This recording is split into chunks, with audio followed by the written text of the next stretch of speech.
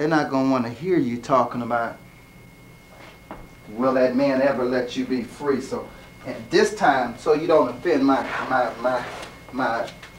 clientele, why don't you just play the music and forget about the saying, the lyrics for a change, and just do the music, because I know that everybody like the music. And I can see a separation there, which ended up being just the jazz aspect, which is just the music. It's the music. Yeah, leave out all that other shit. Leave out all that good message stuff that well, you see, now, had in that there. I think is, then there was why though, they kind of put the message below the music.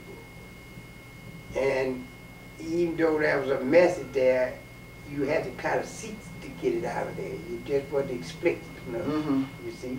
I think there may be now coming back, well, I think the rappers brought back the message. Yeah, they have. The only difference is with the rappers that try to attempt to talk about society. But they found a music to go with it. Oh, that's the music. no, but you explain what I mean. But go ahead. They haven't found an instrumental music to go with it. Oh, okay, that can be identified. They only got it, see, because in another sense, rap is more like the spiritual. In the sense it didn't have to have no music. It was music in and of itself. You know what I'm talking about? Like Give me that old time religion. They didn't have no band and no piano. That damn thing, just mouth. Yeah, okay. The initial rap had its own music, and it dropped. Remember, some of them people used to say they used to take their hands like the boom, the boom, and then all of that was too difficult for them to maintain, so they left that. And what they're moving in now is they're reaching back in the past, grabbing stuff from No Impressions, James Brown, and they adding, they're mixing that in because we had this new technology, they're mixing and bringing all that in. But it don't have a foundation, a base, as you point out, something that's going to stand. Now, the lyrics will stand forever, their style in regards to presenting their ideas, but it don't have concrete bases. Like in folk music, there was the message, there was the singing, and when you heard folk music, you normally knew someone had a guitar. Now I want to tell you something though. When I want some cutting, I still can get my best cutting out of County Colored poetry. If you want some cutting poetry, sometimes you buy a library and pick up colored stuff. Oh, okay. I got it all mixed in County Colored. See, but Cullen left here in 27 or 28 and went to Paris because he felt he couldn't write free. Was he another African American or? Yeah, he born down south. So he followed the route of tradition. All of them went to Europe free. That was the free. Now they wasn't free. But James Baldwin did it too. All of them went to Europe. James Baldwin went to Spain in the later years. But that is another story why he went to Spain. But he originally went to France. Everybody went to France. You went to France if you was an artist because you thought you could be free. And in a sense you were free because you were free, kind of more racially free. But you miss the culture because there was a different culture. And if you're free in another culture, when it's told in another culture, there ain't no other folk around with it, you after a while you get drowned. Now I don't say you become a lesser person, but you lose the thing that gave you the incentive because the incentive came out of the culture even though you don't recognize that it did come out of the culture. And I think that's what happened to a lot of them, so they had to come back home to write.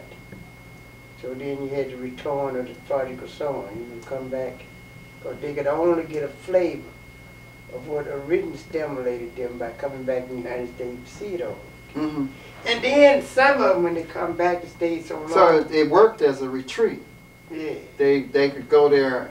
It really was a retreat. They could go there and feel relaxed enough to write about out of it. the stone. Temporary shelter out of the stone. And then come back and experience society again and leave and go right again. Leave and go right again. Another retreat. Now that's what he did on most of his stuff, particularly Baldwin. He wrote a lot of his stuff in Spain or in France and exiled out of the country. But he had to always come back in the country to get the thing. Now Richard Wright, when he finally went, he left, see, but Richard Wright left during the McCarthy period when the thing was much different. Baldwin didn't leave because of no McCarthy period. He just the racial thing. But Wright and lots of them other guys left because of the McCarthy period. Now, when did you start your writing? Was the correspondent the first major paper you started writing? The first writing I did, let me think now, really be serious. The first writing I did was in the Union. See, I wrote in Union papers. And then in '51, I think it was, I kind of changed my writing then, because now I'm writing more or less a lot of stuff that is based on my exposure to Marxism and stuff like that. Because really when I was writing in the newspaper, I just write trade union stuff. You understand? In fact, in 42, 44, 45, I don't know. And that was like practical writing. Practical writing. Get organized. The union's the best thing for right. you. You know what I'm talking about. Reject what these corporations are doing. All that. And expose articles on, you see, America's 6 leading families. Me and Nick Diggitine, you heard me talk about Nick Diggitine, his old Italian wobbly. He got a collection down the range now. Me and him went down to UAW and did the education. Ain't that something? I hear me a little country as Alabama cat was educating these white cats in America's 6 leading families.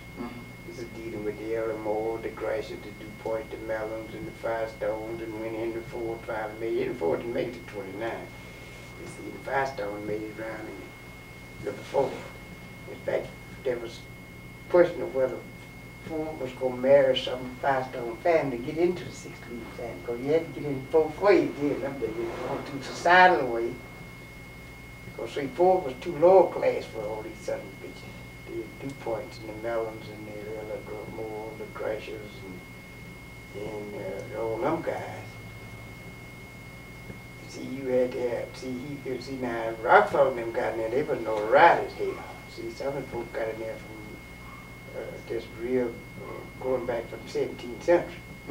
Okay. Compared to Ford coming up with the invention of the car. He just like a goddamn carbon up mechanic. You understand? Just came up with a new project that's selling well. He ain't got no social background. So the big point was Ford was going to marry into the Firestone family to get some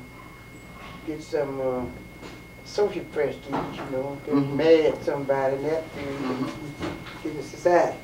Now, so I'm saying, though I read this book, America's 6 Leading Families. At that time, you couldn't get it in the Detroit Library. You had to go across the road and get it from Canada to read the book. So Nick got the book, and Nick reviewed the book, and then we went down to UAW and did a book review at UAW on America's 6 Leading Families. We was the first one that did it to a group of people. I guess in the United States, but I think now, I don't know that's true now, you understand?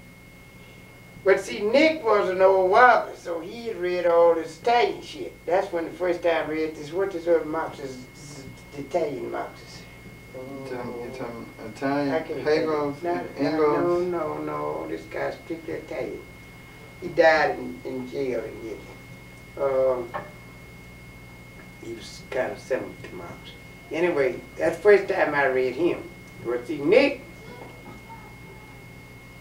gave me the European flavor of radical politics, but Nick was IWW and the Wobbly. They come out the smashing guy. They used to smash you for taking thing. See, he came here as a Sicilian fisherman. Couldn't read a goddamn lick. Wound up being one of the best typesetters in the country. Was with the Wobblers out in C.L.R, where they really read things. And they was calling them the old Reds of C.L., which go way back where. And then he married this Jewish gal, Sophie, who folks had sent her over from Russia, and then when she got over here, she disgraced them by marrying a goddamn Sicilian priest. But they both of them was radical. And so what I'm saying is, that book, as I recall, gave me the sense of exposure. So I used to write,